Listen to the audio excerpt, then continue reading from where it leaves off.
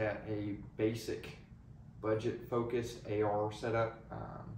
Kind of a jack of all trades, master of none build, geared more towards a recce style build with the LPVO on top. So let's go on and jump right into it.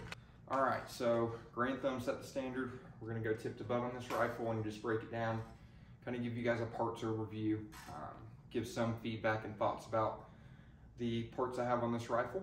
So up front, this is a Vietnam style 3-prong flash hider. It's $10 at a gun store. I thought I'd give it a try. It's actually really good at suppressing the flash of your rifle. No complaints on that. For $15, you really can't beat it. Eventually we're gonna throw something else on here whenever I get my suppressor adapter in. That's a whole nother story, but anyway, Vietnam era or style 3-prong flash hider on the front. So moving back down, we have a Surefire Scout light on here. I've had this since my airsofting days. So I've had this light for a good long while. It's never failed me. I don't use a tail switch on it, a pigtail switch on it. I just use the pressure, the button on there. It is hooked up on just a Magpul M-Lock 45-degree cant mount. It's worked great for me, no issues with it at all. So as far as operation of the light, most people will have their tail switches or their buttons up top on the rail. With me, I'm a left-handed shooter, mind you.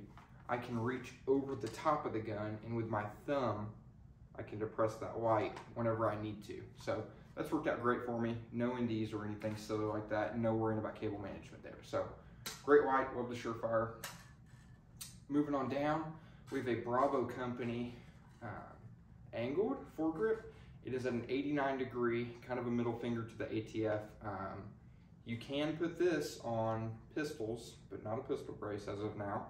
Hopefully that's gonna get overturned here soon, but I love this grip. I don't use it as a traditional foregrip. It's more of a hand stop for me. I've seen people cut them down. I just haven't felt the need to. But when I'm indexing the rifle, I pull it into my body using that as a hand stop, opposed to this, the traditional foregrip. It's a great way to get some more control on the front end of your rifle. I have it pushed out pretty far because I have really long arms. Can get down on that rifle and torque down, really pull it into my body. So I've loved the BCM grip. It's great for barricades. You can mount that up on a barricade. That's what the paint's kind of scratched up on there. So it's done absolute wonders for me. No complaints about it at all. So moving on to the rail system. We have a Midwest Industries, I can't remember the exact name of this rail, but it is a 12.7-inch M-Lock rail with a Picatinny rail on top, monolithic Picatinny rail up top. Super duper thin handguard, very sturdy. No flexing on it whatsoever or anything like you need.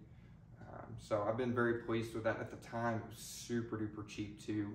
And guys, here's a tip for you too. Wait for stuff to go on sale. I'll get into the cost and everything of this rifle at the end, but if you're patient and you aren't impulse buying, you'll save a lot of money that way. So this rail's been great. We have cutie points up at the front and at the rear of the rail, kind of in the middle of the rifle. I know some folks who like to run their cuties at the middle and the rear of their rifle. I prefer to run it very front and the very back. Forgot my sling. I'm filming off site today, so that's a little bit of an oopsie there, but that's all right. But the barrel nut and the lockup on this rail is absolutely outstanding for what I paid for it. There's an anti-rotation pin down here at the bottom interface with the rail. It's been bomb-proof, so absolutely love that Midwest Industries rail. Moving to the top, I have an OG Strike Eagle on here. So this is the 1-6 model, not the 1-8. It has Vortex's knockoff of the ACSS reticle in there. I don't care for the reticle that much. It's a first focal point optic, so it's all right for what I need it to. Eventually we're gonna upgrade it, but again, this is kind of a budget-focused recce build, if you will. Very loose recce build. So, moving down to the bottom, we just have an Anderson little receiver. Guys, a receiver's a receiver. Quit fighting on the internet about it. There's 3 little receiver manufacturers in the country. Anderson, Aero Precision, and Palmetto State Armory. So you're paying that extra money for a stamp on the receiver. As long as it's in spec, it's good to go. So cut that crap out. It's just obnoxious. So just running an Anderson lower. The parts kit I use in this is a CMMG parts kit. I've been very, very impressed with their mil-spec triggers. They come polished from the factory. Again, it's a mil-spec trigger, so it's not everything, but for what it is, it's a really solid trigger. It's about 5 pounds, as you would expect. Pretty smooth break, especially for mil-spec triggers, just in a parts kit. Great stuff there. I had no issues with it. No issues with the internals on this rifle at all. And I've had about 10,000 rounds on this gun so far, so I haven't had to change anything out on it, except for the charging handle, which I'll get into in a second. So, moving on down, we have a Magpul K-Grip. This is the slim version. I enjoy it a lot. It's got a really good grip angle on there. Fits my hand very well. As far as grips go, gets what's comfortable for you. It doesn't matter too much on here, but I went with the Magpul. It feels real nice in my hands. So, as far as the bolt carrier group, I actually got this upper receiver set, so upper receiver, barrel, bolt carrier group, and gas system, minus the gas block, because I had to change that, from Midway USA, actually. It's their in-house brand, AR Stoner. I've been very impressed with it for what I paid especially. I'm not sure who makes their barrels, but I've been fairly impressed with it. It's a 1 1/8 twist, 16-inch barrel on there. And I'm shooting about 1.5 minutes, 1.25 minutes with just 55 grain Federal ammunition, Winchester ammunition. So your off-the-shelf stuff. And I've been very impressed with it. It's been performing very, very well. No signs of wear on the barrel or anything yet. It's dirty, but that's to be expected. So, and then with that came the AR Stoner bolt carrier group. And it's a little bit different than your standard AR bolt carrier group. Instead of being a cylindrical style cut, this is actually a hexagonal cut. I don't know if you guys can see it there. I'll put in some close-up shots if we can't see it in the video. So it's more of a hexagonal design. I'm not quite sure, to be honest, what that does. More mass on the bolt carrier group possibly, but I've been pleased with it, no complaints. It's a nickel boron bolt, so cleaning is extremely easy. You can literally wipe the carbon off of the bolt. It holds lubricant very well, so I would highly recommend a nickel boron bolt carrier group. It's one of the best finishes you can get, in my opinion, as far as cleaning and maintaining. So, moving to the charging handle. We are using a Radian Raptor right there. And funny story about this, I actually cheaped out and just stuck with a mil-spec charging handle for the longest time. And in my early days of shooting, I was shooting a whole bunch of Tula steel case ammo through this. And that ammo's fine, but the thing is with it, after you shoot for a while, the ammunition heats up and that steel expands in the chamber if you leave a round in the chamber and between drills or whatever. So I had a round stuck in the chamber and I went to mortar my AR as you do. And the charging handle snapped in half on me. So I've gone to Radian Raptor ever since. I use it on all my ARs, love it, and I will never go back. Great product, and I'm a left-handed person too, so having both sides of the wing to pull on is very, very, very helpful. So forward assist on this upper as well. I've been a fan of forward assists. I've used them several times. There's an argument for them, there's an argument against them. I don't really care. I prefer them, but it's not the end of the world. So moving back here to the buttstock, we're running a Voltor Systems buttstock.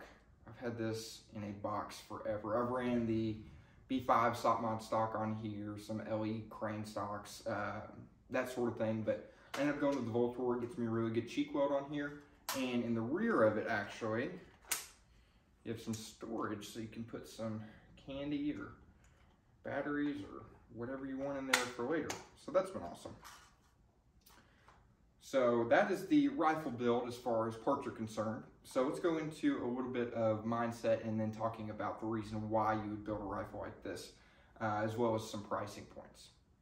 So the reason I built this rifle the way I did I was new into shooting. This was my first firearm ever. So I wanted something that will do everything well, but not necessarily the best. So jack of all trades, master of none. And this rifle can do it. I have the low power variable optic on top, so I can switch it to 1 power. It's not the best at shooting at 1 power. It's not better than a red dot, but it's better than iron sights. And then I also have the 6x magnification. It's not better than a dedicated 6 power optic or a rifle scope of higher magnification, but it still allows me to see out there, get some PID on longer range targets, as well as shooting at some farther distances. I've taken this rifle out to 600 meters and it'll do it all day long. So I have no doubts there with this. So that's kind of the mindset why I wanted to build it. I just wanted a rifle I could really dive into, make it my own, and have it do everything I wanted, just okay enough. And it's done very, very well at that for me until I started getting into more specialized ARs. I still shoot this tons. This is still one of my favorite firearms I own, and I still love to train with it and everything, but this is the first gun that I got proficient with and taught myself how to maintain firearms and work on them and dove into ballistics and everything. So this has been a really, really awesome project to kind of see it come full circle. And it's never done. None of my rifles are ever done. I'm constantly upgrading and figuring out what I like better, what I don't need, what I need on there. So everything's a continuous project. So as far as setups for optics, I'm running 100 meter zero. A lot of people will bicker over that 25, 300 zero, 200 zero, 100 zero, 50 yard zero, whatever. Where I'm at, I found it best. 100 meter zero works great. We're dealing with a lot of thick, dense woods here and hills, so there's not a lot of open areas. So I'd say about 100 meters and just knowing my holds is pretty good. And BDCs are gimmicks, but it winds up with the BDC pretty okay in here. So that's been pretty awesome. But 100 meter zero for the 16-inch gun has worked really, really good for me.